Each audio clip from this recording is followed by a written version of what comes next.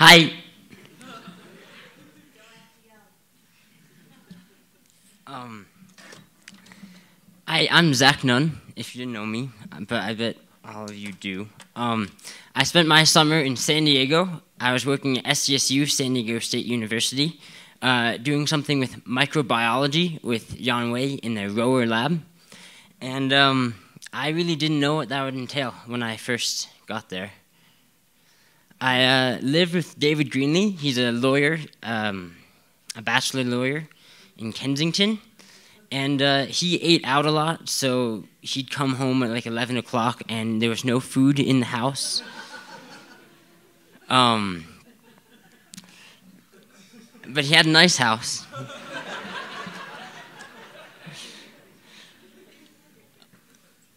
I had a bike about half an hour to 45 minutes each day to the campus. So there's my bike route.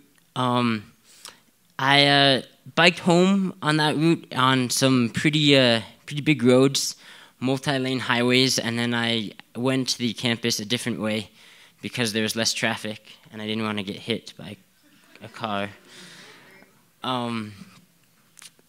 And then I did some other things too, like I went for runs. There's me on top of a hill, and you can see parts of San Diego in the background, and that's the Kensington sign, the neighborhood where I lived. I also played soccer. I went to the largest biotech conference in the world in San Diego. I got to check out Comic-Con, went to the zoo, went up to LA to visit my uncle for 4th of July weekend, did a whole bunch of stuff. I did a race with David. He got me into some racing. So we did an aquathon to raise money. I think it was for cancer. So it was a mile swim and then a 10K run on the beach. And my running time was faster than my swimming time, which was, I guess, I'm a good runner. I'm a terrible swimmer, I guess. That's what it means. And we also got into some paddling. He was a paddler. He raced on the San Diego Outrigger Canoeing Club. And so I did some of that. I practiced a couple times a week and went to a race in that as well and took 3rd place. And then lastly, the eating. That's the farmer's market in San Diego. It's pretty famous, and like I said, there was no food in the house, so I had to go to like the 15 blocks of the store, or sometimes I was too lazy and I decided to go to the neighborhood pizza place, or sometimes I just didn't eat at all. I was too lazy to even leave the house. Okay, so the science, that's why I was there. I got to the lab in the beginning. Like I said, I didn't know what I was doing. I didn't even know for sure who I was working with. I had to go over the safety procedures. I had to learn everything, even the most elementary things that they knew I didn't know, like what's a pipette? That is a pipette. And those are the tips. It transfers liquids. So like in chemistry, when you transfer, I don't know, a couple 200 milliliters into this and 100 milliliters of that and try and make something. Well, in microbiology, instead of doing 100 milliliters, you use 1/1000th of a milliliter. You use a microliter. So that's what those pipettes are for, transferring really, really small amounts of liquids to and from things. I worked with Yan Wei during my 8 weeks. She's a cystic fibrosis scientist. Cystic fibrosis, it's a genetic condition that it affects the transport proteins in epithelium cells. So what happens in the lungs, which is the most where all the problems arise, is that chlorine ions can't pass through the epithelium, and a bunch of mucus builds up on the outside of the cells inside the lungs. So you have a bunch of mucus in your lungs, and then the mucus breeds bacteria. And cystic fibrosis patients, they have to chronically fight off lung diseases until they die. The average lifespan is about 41 years, so they don't live very long because they succumb to like these lung diseases. So what cystic fibrosis people do, cystic fibrosis scientists, sorry, they're not trying to cure cystic fibrosis. They're just trying to find ways to have the people live better, kill the bacteria more quickly, better ways to kill the bacteria, I should say. There's Yan Wei. using a nano drop, as you heard from Sabina, showing me how to do it.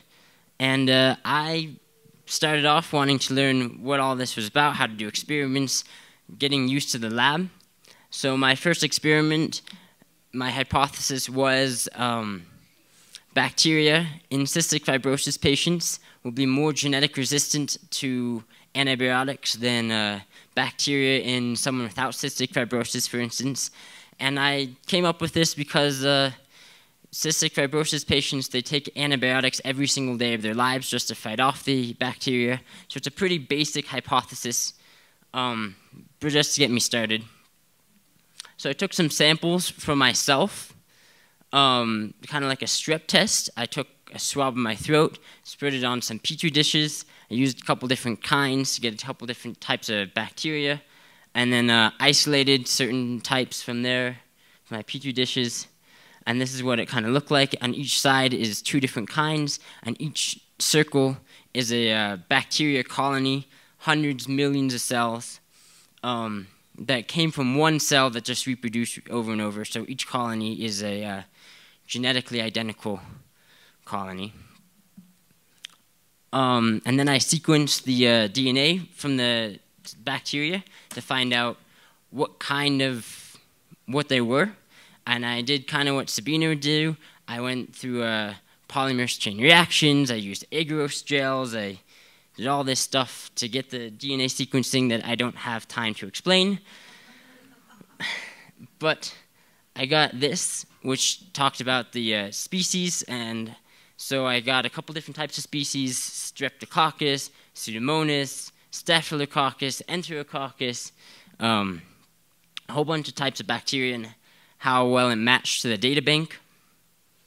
And then I actually, after I knew what everything was, I could begin my experiments. So I did some growth curves, which measured the extent of growth of the bacteria over time, over like 24 hours, for example.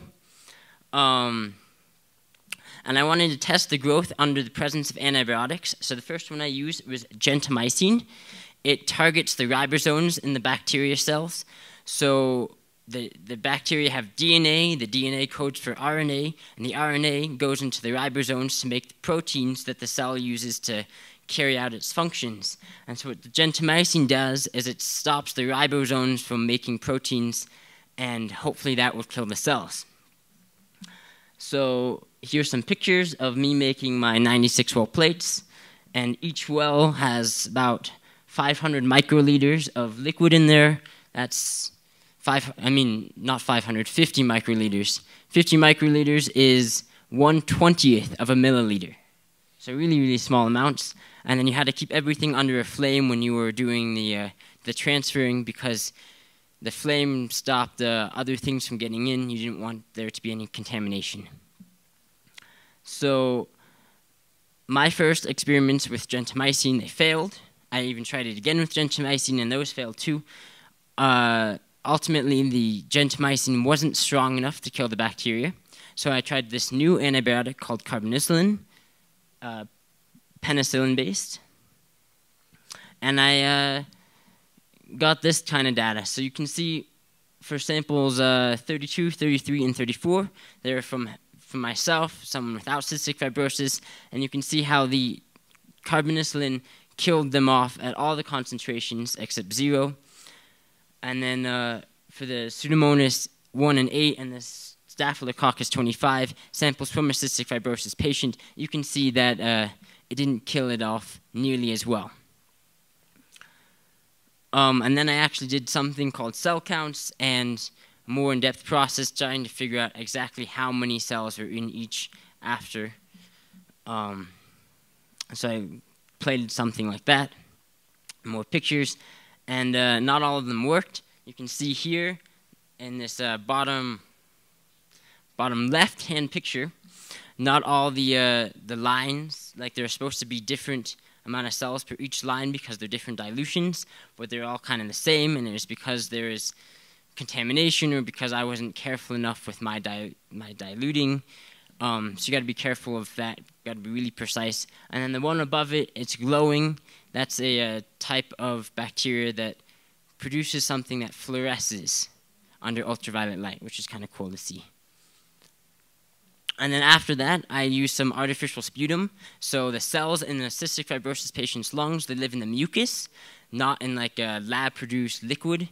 So I wanted to mimic the environment in the lungs by making this artificial sputum. It's like a mixture of a whole bunch of things, salmon sperm DNA for nucleic acids and some other things, and it looks like this goop. So I tried the same experiment again, except in this goop. And there's some of my plates, and then there's more glowing bacteria, and then I even wrote my name. I spread my name on the plates, and here's some graphs and stuff, and you can see how the antibiotics did work for samples 33, the healthy sample, and the Staphylococcus, but it did not work, and it made the bacteria grow better in sample 8, the Pseudomonas. And I'll get to that later, but it was kind of interesting to see, like, oh my god, the antibiotics made the cells grow more. So I tried the last experiment was with hyperbaric oxygen, because the whole time we want to find better ways to kill the bacteria. And so Jan Wei, my mentor, was experimenting with hyperbaric oxygen treatments. Hyperbaric oxygen is kind of like what you use when you go scuba diving to really great depths. You go into a chamber that's high pressure, 100% oxygen. And so experimenting with this type of treatment to kill the bacteria, because the antibiotics we were using, they target the oxygen pathways of the cells. When the bacteria breathe oxygen, the antibiotics enter them. When they don't breathe oxygen, it doesn't enter them, and a lot of these bacteria, they can breathe other things besides oxygen. So we're forcing them to breathe oxygen, forcing the antibiotics into them to see if that would kill them better. So that was my hypothesis, that using this type of treatment would work more. And then here are my graphs. And you can see how they worked for the Staphylococcus for both the cystic fibrosis samples and the healthy sample. Oops. But not for the Pseudomonas samples. And Pseudomonas is the most difficult type of bacteria to kill in the world. I was told this afterwards, but and you can see they actually grew better with the antibiotic. And there's a couple of reasons why, well, that I thought this was. Number one is that carbonicillin has a sugar part of it, so it's a antibiotic, but it has a sugar base. And so the Pseudomonas could be so resistant to the antibiotic that they could take the sugar, use it to grow better, and use it as food, and throw out the toxic parts. The other part of it was hyperbaric oxygen forces them to breathe oxygen. That's the most efficient way to breathe, the most efficient way to get energy. So that probably made them grow better as well. And then lastly, a lot of bacteria, they grow when they're stressed out. So when they're stressed out, as a defense mechanism, they grow, they reproduce more to kind of overcome their stress or something. And so those three causes together, or a combination of them or whatever, made the Pseudomonas grow more with the carbonicillin. And so if I wanted to do more experiments in the future, I would find out exactly how the stress would work with the Pseudomonas, and I'd also use concentrations of antibiotic way beyond what you'd normally use on a human. I used 2,000 micrograms per milliliter of carbonicillin in that experiment, but I used 20,000 or 100,000 micrograms per milliliter just to see where the Pseudomonas would die.